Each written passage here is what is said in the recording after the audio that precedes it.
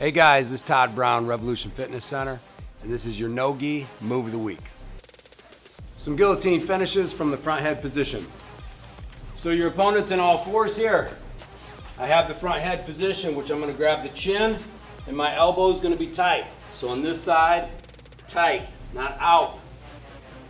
Shoulder pressure in the back, all my weight's on him. Now I'm gonna feed my hand through, post on the shoulder, motorcycle grip, get my easy tap.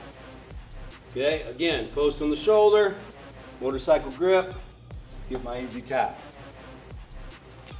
Real time, that's your move of the week.